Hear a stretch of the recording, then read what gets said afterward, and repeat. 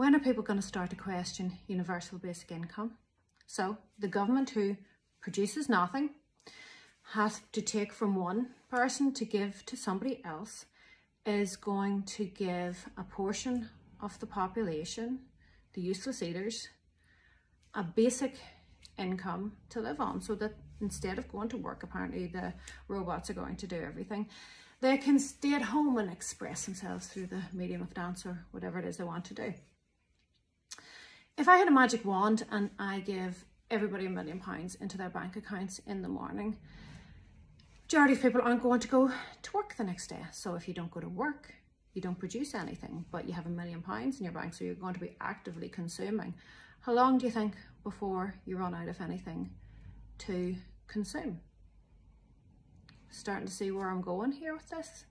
It doesn't make sense. So then you don't have anybody producing and there's nothing left to consume, and nobody's doing any work because nobody wants to work. And then the government can step in and take control, because they can say to you, go dig that ditch.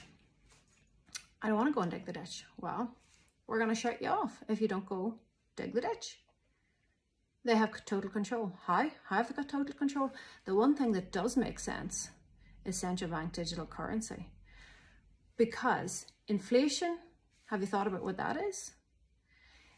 It's more money chasing the same amount of goods and services, so therefore prices go up. The government have printed all this money, it's gone into the economy, and your purchasing power has been decreased. A tiny portion of every dollar, euro, yen, whatever it is, has been taken out of your pocket, away from your purchasing power, and put into their hands. They can only do this so many times. Quantitative easing can only happen so many times before it doesn't have any effect. So what do they do after that? The only way that the government can produce an income, money creation, and taxes.